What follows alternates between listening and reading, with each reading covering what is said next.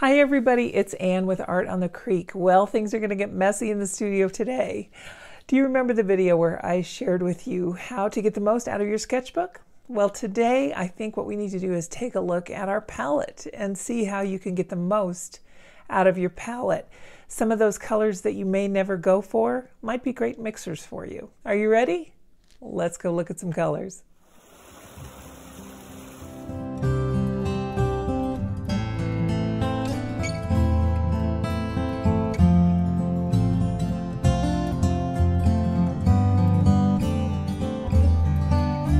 This is my collection of tube paints. I have some of them taken out of here. They might be off camera. This is a 33 well palette that I absolutely love. I'll put a link to it because you have a ton of mixing space in here. You can take this out. You have two full trays here, and I want to say you can take this one out also. Here we go. There we go. Woohoo! So yes, this pops out. Have to just hold this here. Can you trust me? I'm so sorry. I'm already in the middle of this here and I don't want to lift that up, but you've got another full flat mixing well under here. So you can take this out, which obviously I never do, and then have those three enormous mixing wells. So I really love this palette.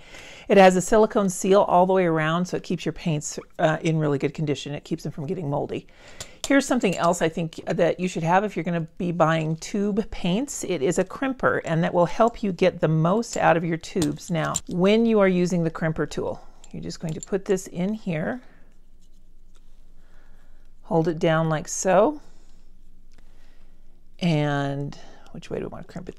Crimp it toward the collar of the tube, and you will get every bit of that paint out.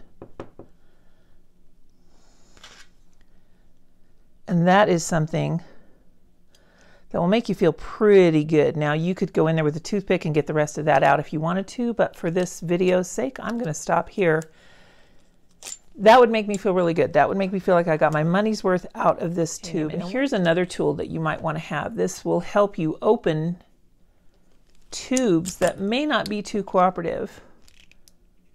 It's just a really good way to grip that tube and get it started. Please don't use your teeth. Several reasons. Your orthodontist won't like you, and some paints are not too friendly if ingested, so I would hate to have you have anything toxic in your system. Which reminds me, after every time you play with your art supplies, remember to wash your hands thoroughly. Can I get all of this buff titanium in here? I don't think so. I think that's going to have to wait for another time. If that is too awkward to work the crimper in while you're putting the paint, because it does make the tube wiggle, you can just wait until you've already filled the pan, put the cap on, and then crimp it, and just go until you meet some resistance. You don't need to go full force on that, because if you do go too far, then when you open it again, all your paint's going to squirt out. It's going to be a mess. I'd also recommend having some toothpicks to help you level out your pans after you filled them, and you can also use them to re-stir in case you have some binder separation. And I'd also recommend having a pair of nitrile gloves or some kind of disposable gloves at your side, because you really can get pretty messy doing this, and sometimes those paints just don't want to come out from underneath your fingernails. When you're building your palette, just in general, I would recommend you have a warm and cool primary. And from there, then you can add what I would call specialty paints, things like the buff titanium or jaune brillant, things like that. You can add those as you need to. So that's why I like this 33 well palette to work for where you're going to keep it at home, because it's kind of big. Let's go over some really good primaries that you can have in your palette. So Alizarin Crimson. It is one that I use very often. Absolutely love it. I'm going to show you a mixed primary palette here. I'm starting out with Alizarin Crimson, that would be your cool red, and then I have Pyrrole Red Deep, which is a warm. Then we'll move on to Hansa Yellow Light for a cool yellow, and Hansa Yellow Deep for a warm yellow. For my cool blue, I'm going to use Prussian blue, and for the warm blue, Ultramarine. These are pretty standard paints. You'll be able to find them, and you don't have to use these exact shades, but this will be a really good place for you to start to really let you expand your palette. Having that warm and cool primary is really essential to learning how to mix color. And that is just one of the tools you need to be a more successful watercolor artist.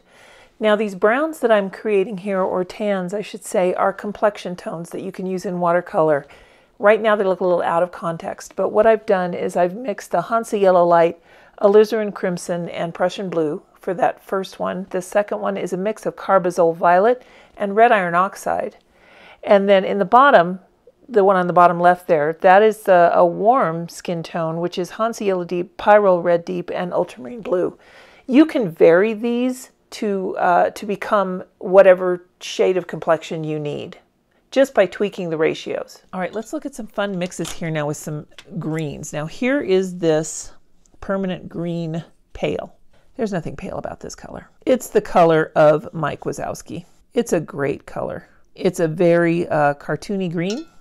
It is a color spring green. It's even lighter than spring green, or richer than spring green, excuse me, because it's not quite as sheer, but you can use it in a dilute manner and come up with a very nice spring green. So this is M. Graham's Permanent Green Light. It's a warm green. You can see the yellow undertones to it. And then just as a contrast, let me show you a very cool green. It doesn't have a huge pigment punch, but it is really a nice color. And now let's take a look at this orange. This is the Scarlet Pyrrole. Beautiful color for sunsets. It seems a bit shocking. You could also use it to mix for skin tones, and I will show you that one. But you can get this to be really sheer and beautiful. It's just very pretty. We can look at the Indian Yellow. So just real quickly, I'll lay down this Indian Yellow, which is one of the convenience colors that I think you should have on your palette. I did say specialty colors earlier because there's so many dual pigments and really fun colors out there that you can have. But as far as convenience colors, I really like the Permanent Green Pale, a Highland Green, and or rather a Cobalt Turquoise, Indian Yellow, and that Scarlet Pyrrole. And then with that complexion circle in the center, the darker one, that one is made up of a Carbazole Violet. You can also use Dioxazine Purple, and that PR101, which is a Red Iron Oxide, or you could have a Burnt Sienna. Either one of those would really be lovely additions to your palette. And this one here is a Buff Titanium. I think that one is very important to have.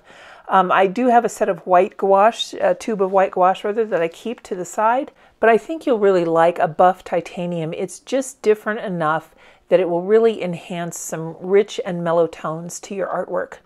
Now just to take a quick look at these greens that I've mixed, I took that Permanent Green Pale and I mixed it, if we're just reading it like a book there, so starting with the upper left, that one's mixed with the Pyrrole Scarlet, then next is the Indian Yellow, the Carbazole Violet, the Prussian Blue, Ultramarine Blue, and the last one on that upper row is mixed with Red Iron Oxide. Moving down to the lower four, we've got it mixed with Hansa Yellow Light, Hansa Yellow Deep, the Alizarin Crimson, and finally the Pyrrole Red Deep. And then just adding on two more final little swatches here, we've got that green mixed with the Buff Titanium, and then I just wanted to show you the straight Permanent Green Pale, just so you can kind of have a little comparison there. So you can see by taking this really bright Mike Wazowski green and mixing it with some of the colors on your palette, you can create such a wide range of colors. And that's why it's important to have these convenience colors or these mixers available to you on your palette. Now I want to jump over to some of the mixes that I've got going with the Scarlet Pyrrole. The first one on that, we're going to read it again, top to bottom, left to right. So the first one is mixed with the Prussian Blue, and then we've got an Ultramarine Blue, and then that darker one is mixed with the Carbazole Violet, and that has so much texture in it. It's really, really nice. The larger square in the upper right-hand corner is mixed with Buff Titanium, and then below that it's just the swatch of the straight Scarlet Pyrrole. Now I'm jumping around a little bit here. This is the Highlands Green. I'm mixing it with the Buff Titanium. That creates such a lovely shade for like robin's eggs or things like that. I really like that one a lot. Continuing on left to right, we've got the Highland Green mixed with the Scarlet Pyrrole, which creates a very interesting bluish, very rich texture there. The Scarlet Pyrrole with the Red Iron Oxide creates almost the color of a campfire. And then on the right there, it's mixed with Indian yellow. So those make some beautiful bright mixes. The bottom left, I've got the Scarlet Pyrrole mixed with Ultramarine. Lovely texture in that one. And then these remaining swatches here are back to the Highland Green. We've got it with the Ultramarine, the Prussian Blue, which creates an amazing amount of texture. And then the two circles there, the one on top, it's mixed with Hansa Yellow Light. And then finally, this one that we're going to do down below will be Hansa Yellow Deep. And once again, when you have these colors at your disposal, you can create so many mixes, so many combinations, and it might be that that color in your palette, that paint in your palette that you just never dip your brush into, it might be something that holds the key for you to really open your envelope as an artist and be able to tap into these colors. It might also save you money because you can mix some of these great colors without having to purchase any new paints at all. You might have it already. I've got room for one more here. I'm going to take that Highland Green, which again is a Cobalt Turquoise, and I'm going to mix it with that Carbazole Violet because it should give me a beautiful deep blue, and it does. This is so fun to watch this appear on the paper, I think, because I love watching the granulators mix. Cobalt is a wonderful granulator, and then that the Carbazole Violet is just such a beautiful deep bluish purple that you can really get a deep shade that you just can't achieve in a whole lot of other ways. I really like using granulators to mix my colors because that's how you can let the paints work for you. You can use them in any kind of natural texture, animal skin, clothing, any kind of landscape that would need texture. You can really open a lot of opportunity up for you as an artist by just mixing what you might already have on your palette, as long as you have some key mixers. So we have some really vibrant mixes here, and a lot of the pigments that I have are pure pigments. When we started out with this, looking at the Alizarin Crimson, the Pyrrole Red Deep, Hansa Yellow Light, Hansa Yellow Deep, Prussian Blue, and Ultramarine Blue. Those are some good examples that I would recommend for a primary palette. You can substitute the Pyrrole Red Deep for a Cadmium Red. The Hansa Yellow Light, a Lemon Yellow would look fine. I would definitely go with a Hansa Yellow Deep though, or you could do a Cad Yellow if that's what you want to do. Prussian Blue or Phthalo Blue, and then Ultramarine. Definitely recommend Ultramarine. Now, if you're building your own palette and you either didn't want to go with convenience colors or you wanted to definitely have these next ones that I'm going to mention in your palette, and they are wonderful to have, I would suggest augmenting your 6 warm and cool primaries with a yellow ochre, burnt sienna, indigo, and a Payne's gray. We went over how to make some skin tones here, different levels of skin tone, and then you can just adjust and play with these. If you are going to do a portrait, I would recommend definitely spending some time on your palette, mixing the ratio that you need for your subject, and then writing that mix down.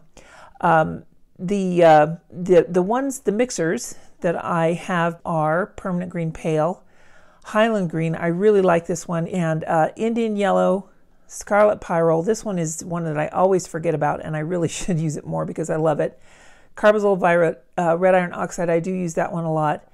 And these are the paints that I really rely on the most, in addition to Buff Titanium. And that one's here, it's a PW6. So a lot of these are pure pigments. That's purely just coincidence, because I do have a lot on here that are not one single pigment. I just wanted to show you today how to go through building your own palette. All of these colors are very rich, very vibrant. This color chart is kind of a hot mess. I will be completely honest with you because I didn't make it big enough, but that is on me. Look at this one right here. It bled into each other, but this is why I like doing things fast and furious, because I can discover things that I maybe wouldn't have discovered otherwise. So this one, which I absolutely love, because you can see the Prussian Blue, the Indian Yellow, and the Pyrrole Red mixed in there all together. That is just such a lovely, fun color. Wouldn't that be neat to do trees and shadows of trees?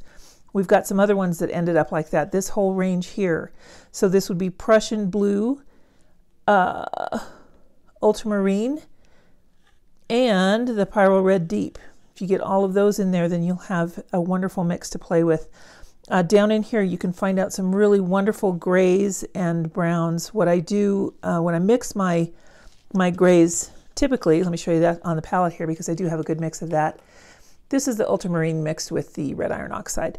And then you can just change the ratios back and forth to do what you want to. And it's a PR 101 mixed with a PB29. So that would be the same thing as using an ultramarine and a burnt sienna. You might have a slightly different shade of your burnt sienna, and yours might in fact be a PBR 7, but this PR 101 is really nice. And all of the earth tones should be good granulators for you. So if that's something that you're interested in, you know, keep that in mind. But I just wanted to share this with you today, how you can really take a color that you may not be too interested in and tone it down or punch it up. The buff titanium row is here and here. And those, you can see, you can really get some nice, kind of a robin's egg here, this one here, the Highland green with the buff titanium would make a really nice robin's egg shade. And of course, you'll just have to play with your own and mix them on your own palette so that you can figure out which ones you really want to use and in what ratio. But when you charge them together like this, you can really create some fun new things. And that's also one of the reasons I don't always clean my palette, because sometimes you might have a gold mine here that you don't know about. You could mix some of these things together and come up with a really cool color that just wants to blend and move on the paper. I hope that you will consider to take a closer look at your paints. Go ahead and mix them, see what you can do. Take a look at the colors that you don't often use, mix them with some of your primaries, and see what you can get. You might end up with a larger array than you thought. And just think, these are only the 13 that I chose to show you today. There are a million more, infinite number of possibilities that you can create with your favorite paints. Start yourself off with a warm and a cool primary, add your favorites, and mix and blend to your heart's desire.